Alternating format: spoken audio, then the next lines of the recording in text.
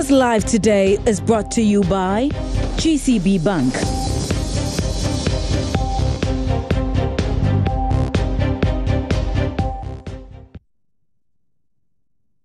Hello again and welcome back to Business Live. Now all is now set for the construction works to begin at the Tema Port expansion by next month. The Ghana Ports and Harbours Authority is to cut sort for the $1.5 billion project, which will be financed by the International Finance Corporation, the private lending arm of the World Bank. Director of the Tema Port, Jacob Adoko, disclosed this at an opening of the West African Ports Evolution Seminar in Accra. According to him, the project comprises reclamation of about 100 hectares of land, construction of new passenger terminal, oil rig servicing and repair facility, new container terminal and breakwaters, among others. The project, expected to be completed by 2020, is the biggest investment from the IFC to the maritime industry in Ghana. The Tema Port's expansion works has become necessary due to the increase in volumes of trade over the years at the port. The expansion works will entail the reclamation of about 100 acres of land, dredging of future basin and access channel, construction of a new passenger terminal, 4-kilometer road network, oil rig servicing and repair facility, among others. Feasibility studies have already been conducted, while financing arrangements have been signed between the Ghana Ports and Harbours Authority, the Meridian Port Service as partner, and the International Finance Corporation of the World Bank. The director of Tema Port, Jacob Adoko, said the expansion works will enable Ghana's ports to receive larger vessels and also reduce congestion significantly. Looking at the structural position of the port, the key structure, we decided that we would dredge the port, and the port was dredged to 11.5. Currently, the port has reached its limit, its capacity limit. We cannot receive any vessel which is bigger or which is carrying a draft of more than 11.5 meters. And for that reason, we are thinking of where to go. And because of that, we have entered into partnership with our container terminal operator, which is the Meridian Port Services. After a very long discussion and negotiation starting from 2012, to date, a 1.5 billion Tema Port expansion plan is about to be unfolded. Sword will be cut on the 1st of October for the actual construction work to be done. Meaning that the preliminary, the feasibility, everything, every pre-construction activity has been completed. Finances have been obtained from the International Finance Corporation of the World Bank. Minister of Transport of Nigeria, Chibuike Rotimi Ameachi, noted that expansion works are very necessary in enhancing seaport trade at the sub-region. He cited some projects that Nigeria is also undertaking to improve trade. Approved another proposal for a private investor to build the Badagry seaport. The government is in negotiation with the Chinese firm to do the Central Rail Line. The Central Rail Line cuts across our natural resource, what people call the solid mineral, from Abuja to Warri. So there will be another seaport in Warri, which will be built by the Chinese firm under a public-private partnership. As we are all aware, ports all over the world are considered vital gateways, linking the world's transport corridors.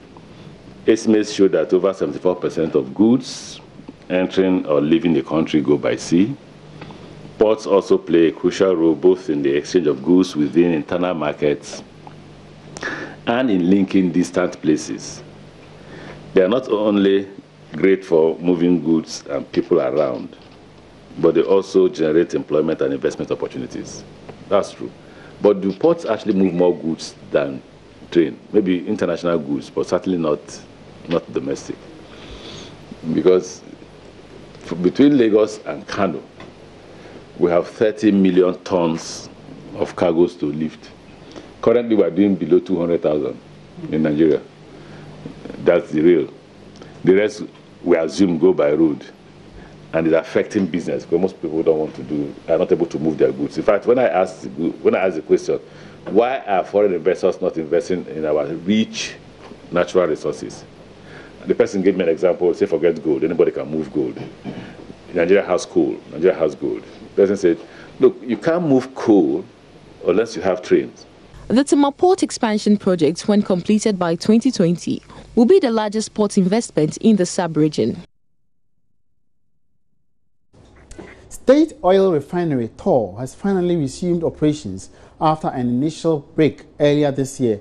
The refinery is looking at starting operations with a daily production capacity of 30,000 barrels of crude oil.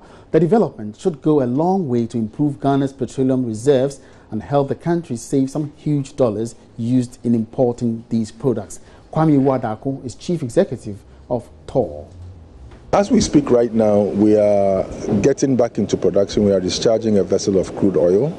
I think I met with you some time back and I said we were going to do a trial run. And in that trial run, we'll do between 1 and 3 million barrels, which we successfully did. Since we did that, we've done some strengthening works and maintenance works on the plant. We're going to produce another 4 million barrels or process another 4 million barrels between now and the end of the year. Why is because we're going to stop somewhere in October or November and do our turnaround maintenance. Once we conclude the turnaround maintenance, the plant will operate for 18 months non-stop. That's when you get the real benefits of refinery operations in the country. In the meantime, we're also upgrading from a current 30,000 facility to a 45,000 facility. 45,000 barrels capacity will come on stream in September next month, and that will allow us to go from processing 1 million barrels every 42 days to 1 million barrels every 21 days. So the increase in the throughput of the refinery is going to go up significantly, which is going to lead to more efficiencies and cost savings. Meanwhile, Kwame Wadako says the much talked about TOR debt has hit $600 million. He stressed that government is currently working to pay off the debt with a 10-year bond that will be issued very soon. The TOR debt as we speak right now is close to $600 million. However, I say that with a bit of a caveat because we are now concluding the audited financial statements for some historical years. So until that has been finally written off, this is just a management number. What we've agreed with our banks in this restructuring is instead of calling it a bond, it's going to come out as a self-amortizing facility. But it is all, to all intents and purposes, is structured as a bond. So TOR is paying the investment amount of 148 million cedis. That means that the ESLA levies that are going to the TOR debt recovery, that are coming out of the TOR debt recovery levy portion, will be used to pay the interest and will lead to a self-amortization of the facility over the next 10 years. We have an interest rate of 20%, it's a zero coupon bond, and so on and so forth. So we are going to run it for 6 months, bring confidence in the transaction to the financial markets, and then list it as a bond. Moving on, Nigeria's economic recession is expected to impact significantly on West African economies. The situation in Nigeria has been attributed to dwindling global crude prices, the falling value of the naira, as well as increased inflation, which is now pegged at 17.1%. But trade analyst Richard Ampabing, speaking on the marketplace, noted that countries can mitigate the impact of Nigeria's recession on their economies. He advised West African countries to harmonize their trade relations to offset unpredictable situations that befall sister countries in the future. Ghana must be worried about what is happening in Nigeria. I say so because Nigeria accounts for about 10% of Ghana's foreign trade. And Ghana is Nigeria's 9th largest trading partner. So if your trading partner is going through challenges, then it is most expected that some of the problems will be extended to you. So that's the worry of the Ghanaian economy also. I'm worried, looking from the position of trade analysts, analyzing trade. Why is it that in West Africa we have different custom tariffs?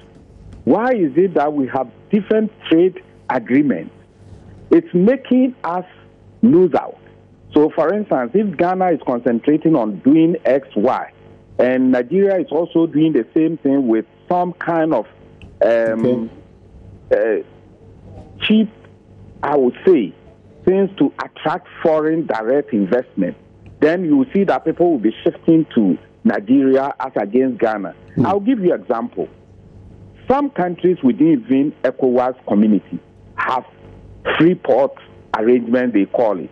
So you realize that everybody will want to pass their goods through those countries. That the similarly free port system working over there. So in other words, they make anchor those ports and then try to smuggle their goods through areas where otherwise you pay tariffs. These are the things that as ECOWAS must sit down, cooperate, and coordinate these activities. And we have common tariffs. So if you go to Nigeria, you go to Benin, you go to Togo, you come to Ghana, Cote d'Ivoire, Senegal, you have the same tariff. So now, much will depend on good governance, much will depend on other considerations than dodging taxes here and there. So that is what we have. Now, some banks have expressed misgivings about the request by Eastwich agents to be allowed to issue cards. Eastwich cards are currently issued by banks, but agents being roped in to offer the service want to also be allowed to sign on individuals to boost patronage. However, some banks Joy Business has been speaking to say some problematic issues need to be tackled before this can be implemented. Here's head of Eastwich Service at Access Bank, Alexander Walter Annan, and head of e-payments at GT Bank, Joshua Ado. It is the cost implication. We are buying devices, we are buying cards. If the agent want to issue card, the agents need a working laptop, a modem, because that is online thing. So if the bank is going to invest that much in the agent to do the issuance, then I think we have to look at the agent as a whole. If in case like surety kind of, should the agent run away with our kids? So it comes down to KYC. So if we get the KYC done proper on the agent, I think we are good. We can give the agent the devices to issue the cards on our behalf. It's a dicey issue. There's a lot of things that we need to consider as a bank. You can't have just anyone signing on anybody to roll on Eastwich services. So again, I think I would like to reiterate that if you want to sign on for a bank, you talk to us first. We'll have to understand what you do and then probably see if we would like to work with you in that regard or not. But it's best to work with a bank. Talk to your bank and then we can move on from there. Still within the banking industry, the Bank of Ghana's plan to establish a fund dedicated to financing agriculture appears to be taking shape. The central bank is now inviting bids from consultants to help with the setting up of the fund. But how is the fund going to operate?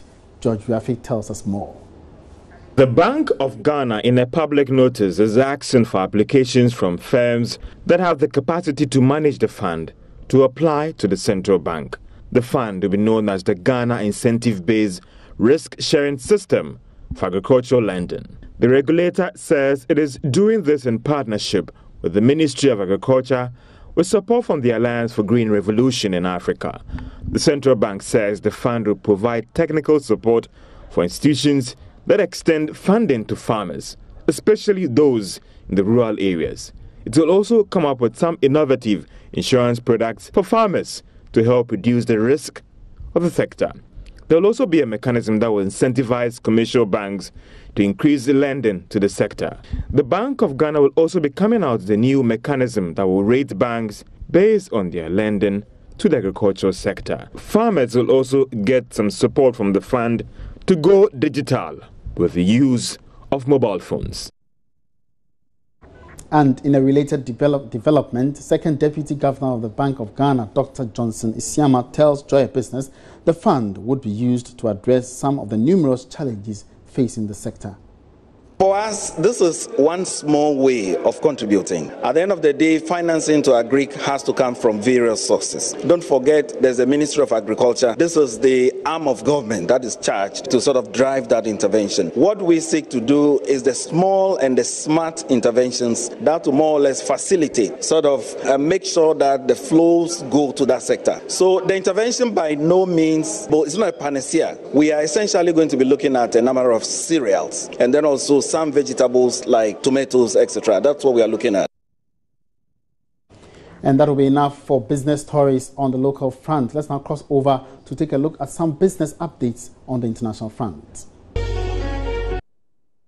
Thanks for staying and welcome back. Now remember, the Joy Business Van comes your way tomorrow on Business Live.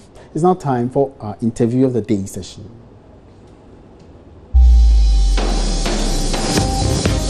Now, very soon, tourists in southern Ghana who wish to catch a glimpse of live crocodiles will no longer have to travel all the way to Paga in the Upper East region. This is because a large crocodile pond has been discovered in the Akachi North District of the Volta region. The District Assembly is, however, seeking private investors to help develop the pond into an eco-tourism site under a public-private partnership initiative. Let's watch this. Yeah, we have tried our best as an assembly. Now we've put one person in charge, a traditionalist, who is doing the traditional taming of these crocodiles. Some years back, they were coming out as and when they so wish. But now, these traditionalists will come and then perform some traditional practices, and then gradually we managed to invite these crocodiles as and when he wants them to come out. So you can see that now we had this football team that came, and some children came around and wanted to view the live crocodiles. So he's been able to bring them out. So gradually we have improved on the taming of these crocodiles. Now you can even touch them, they will not harm you. What is left now is to be able to develop some infrastructure around it, which the Assembly is seeking a public-private partnership arrangement with investors, be it local or international investors, to come and assist us develop this unique tourist attraction.